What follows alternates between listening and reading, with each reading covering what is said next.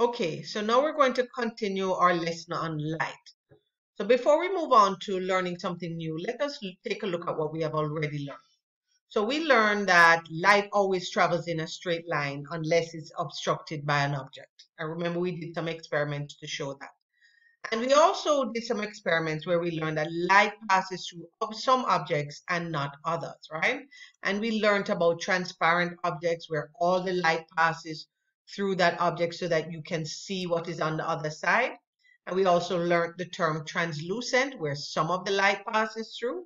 An example of translucent when we had that very thin tissue paper or frosted glass. And we also learned the word opaque, that no light passes through these objects, and these are the objects that will cast a shadow. So we learned that the last time we were doing science. So this time we're going to be looking at something called reflection. What is reflection? Well, reflection is when light bounces off a surface. Now we know, we had discussed earlier, that light bounces, for us to see something, light has to bounce off that surface and get to our eye for us to be able to see. But some material, light bounces off much more than other materials, and some materials absorb most of that light when it hits it. So we're going to take a look.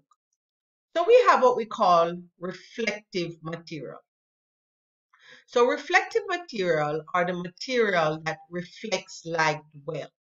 So if you shine light on them, the light bounces off of these surfaces, right? Most of the light that hits these surfaces bounce off. And these items, these materials tend to be smooth and are shiny. So they're good reflectors. But we also have some material that we would say are non-reflective material. And these non-reflective material, instead of reflecting the light, instead of the light bouncing off, what happens is most of the light is going to be absorbed by the material. So these materials do not reflect light well. Most of the light is absorbed. And when we look at that material, we realize that those tend to have buff or rough surfaces, unlike the reflective material that have shiny surfaces. Okay, so let us take a closer look and look at some examples of reflective and non-reflective material. Items here, so let's take a look. The first thing I have is a napkin or a paper towel. Take a closer look. This is non-reflective. There is not a lot of light that is reflecting or bouncing off of the surface of this material. There's enough light that we can see it, because remember, we're able to see something because light bounces on it and then goes and see.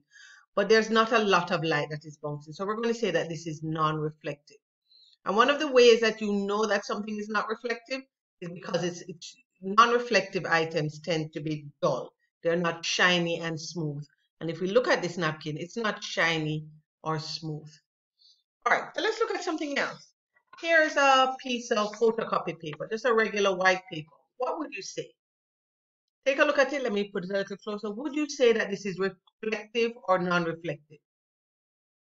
You are correct. This is non-reflective as well. Not a lot of light is bouncing off of this. Okay? Okay. The next thing, let us look at something like a mirror. Would we say that light is reflecting off of this?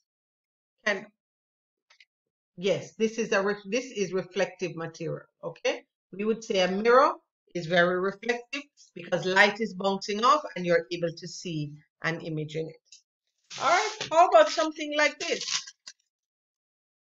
We say this is foil paper. Would we say that foil is reflective? Yes. If you said yes, it's reflective, you are correct. Okay, so those are a few examples of reflective and non-reflective material.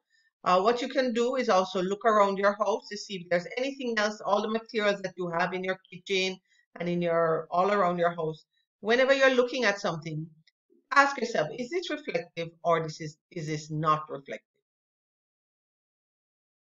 So now that we've looked at what the characteristics of reflective and non-reflective material are, and we've also looked at some examples, what I want you to do is to draw this table in your notebook.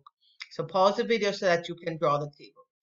Once you've drawn the table with these two columns, I'm going to give you a list of items or a list of terms or Just a list of things, and you are to decide if that statement, if that item, if that diagram fits in reflective or non-reflective material.